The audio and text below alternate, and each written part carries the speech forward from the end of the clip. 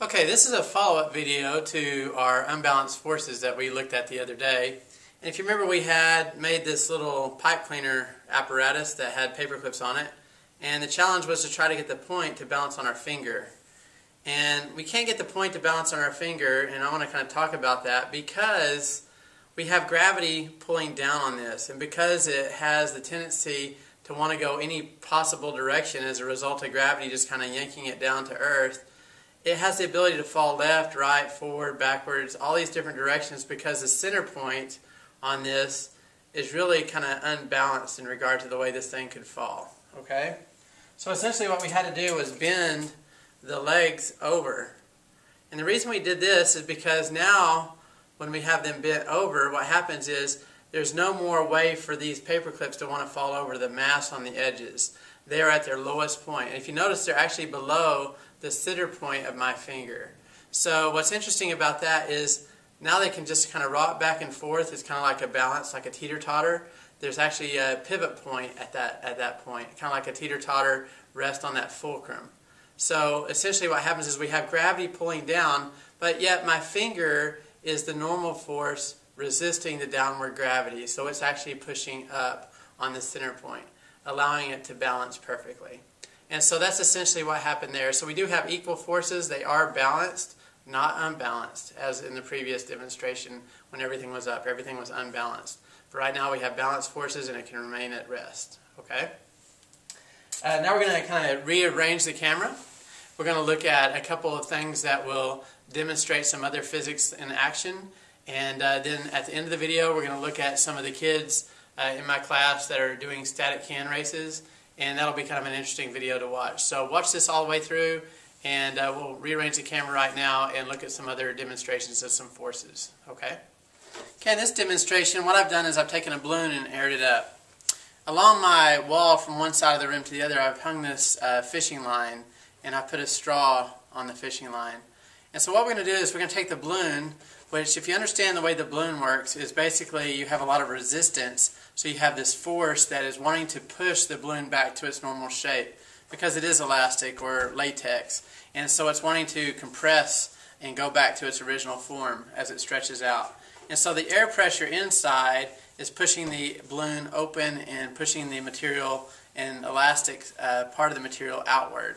And so you have all these forces at play here. You have the inward force of air coming, trying to push the balloon bigger, and then you have the balloon's force, or the latex, wishing to compress the balloon.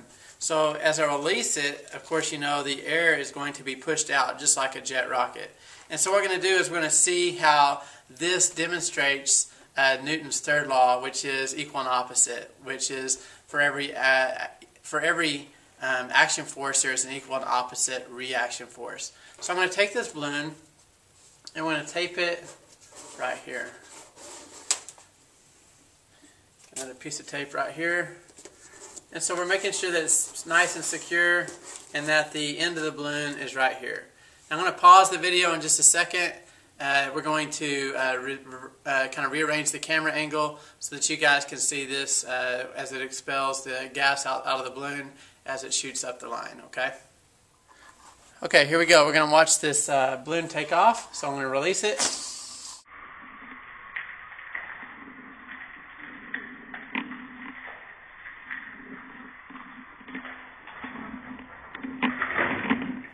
Okay, essentially what happened in that particular shot was that the balloon, as the outward pressure of the balloon pushing inward, shot the gas in the backwards direction, the balloon flew the other direction. So it was an equal and opposite demonstration of Newton's third law of motion. Okay, we're going to pause the video. I want to show you one more demonstration of physics at work, and then after that we'll watch those soda can races today. Okay? And what we're going to look at now is I'm going to take a standard coat hanger, and what I've done is just bent it. I pulled this part up to kind of make a diamond shape, and I want this loop to be on my finger. I've also bent the hook part of it where it's at an upright 90-degree angle in relationship to the floor. And so what I'm going to do is I'm going to put a penny on there, and we're going to swing this, and the penny's going to balance right here on this hook. Okay? That seems impossible, but let's look at if this really can be done. It may take me a few takes to try this and get it right. We'll see if we can do it on the first take. So I'm going to rearrange the camera. We're going to zoom up so you can see that the penny's resting on the hook, and then we're going to flip it around and we're going to swing it where the penny remains on the hook. Okay? So this is pretty cool. Okay, here's my hanger. What we've done is we basically bent it, and I bent the end so we get that 90-degree angle. And we're going to take, and if you notice on the end of the hook, there's nothing there to secure it. It's just simply it's just a regular coat hanger, okay? We're going to take the penny. I'm going to put the tail side down. It's a lot easier to balance the tail side. Abraham Lincoln on the other side has a lot of curves that are kind of hard to get it to balance. But once we get it on there, sometimes that's the most difficult part. So you can see it resting on the hook. Now we're going to start swinging it, see if we can get it on the first time. There it is. Okay, I'm going to try to slow it down now. See if you can see the penny.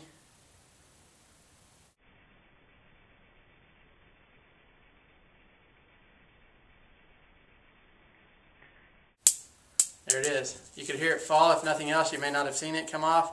Maybe you could slow it down and watch the video again. But anyway, that's all it is. It's always nice to get that on the first take. And try it at home. You'll find it pretty interesting.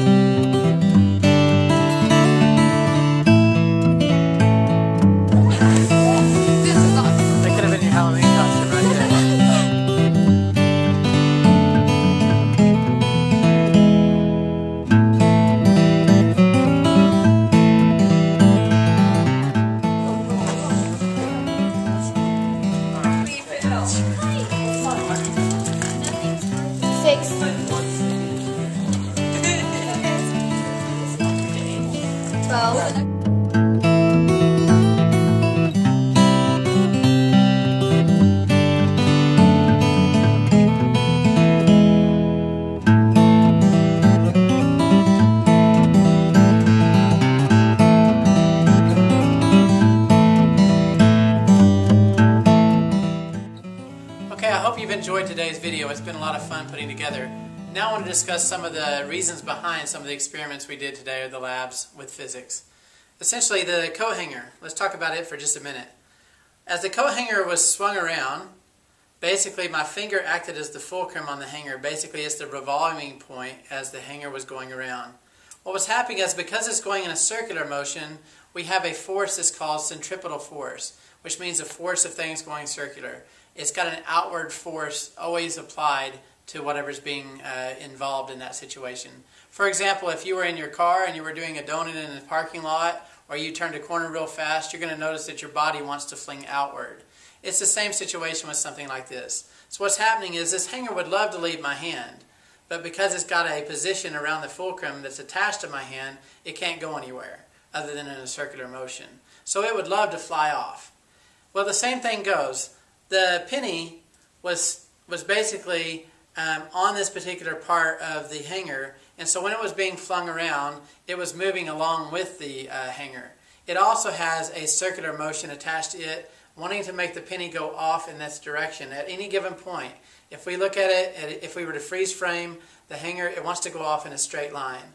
Well, that penny can't go any further than the tip of this hanger. So the hanger is actually applying an inward force that's equal and opposite to the penny going in the outward force. So in reality, the penny is balanced, but it is still in a motion because it is being revolved around circularly.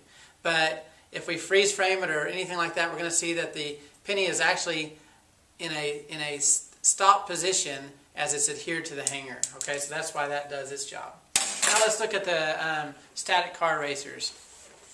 Okay, balloons are made out of latex, and latex just loves to be rubbed against something that has the ability to charge it.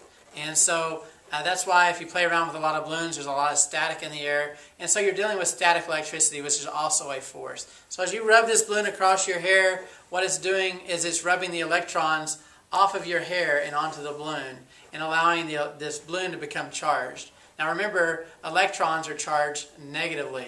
So we surround this balloon with a lot of negative charges. Well, the aluminum on the other hand, has not been charged that way. This can, because it's metal, has a lot of protons that are there that are positively charged. And aluminum is a great way to make this work. That's why these cans are so important in this experiment to make it work. And so what happens is when I draw this balloon that has been drawn with neutral charges, or electrical charges, that are negative, it wants this can desires to be attracted to it. Opposites attract. So in essence, what's happening is that static electricity is creating this force that draws these positive protons towards the negative electrons and causes it to roll.